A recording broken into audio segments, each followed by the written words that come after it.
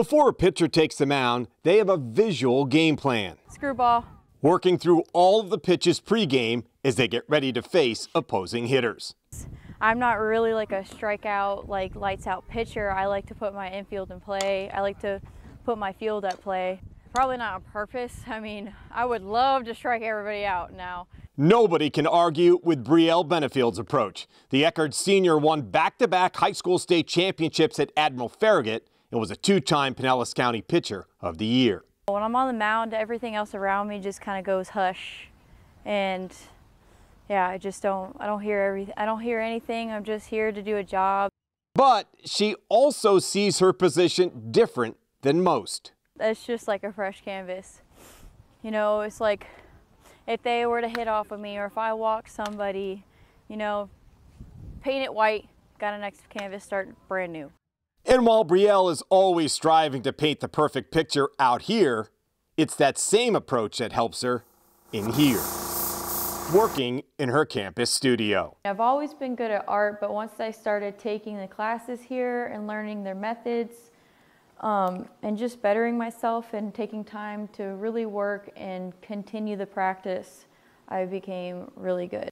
When she's not painting the corners of the strike zone, Brielle is busy putting brush to canvas, getting ready for her upcoming gallery show.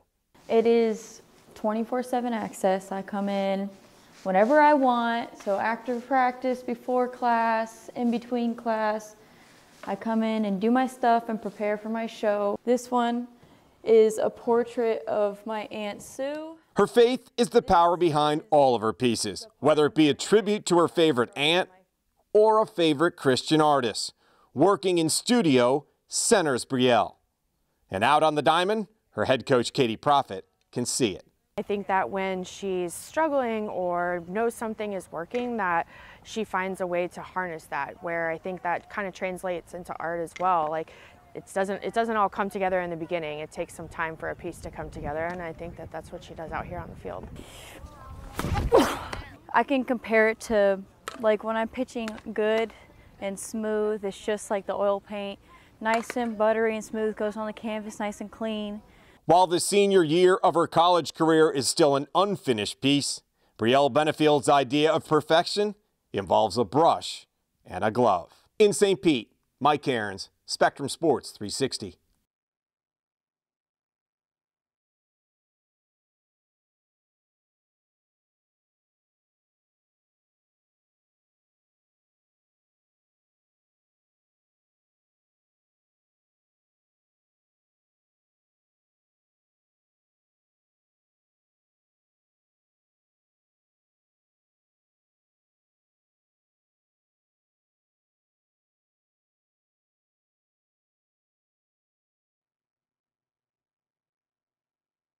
Usually when you have a white canvas, you're supposed to start with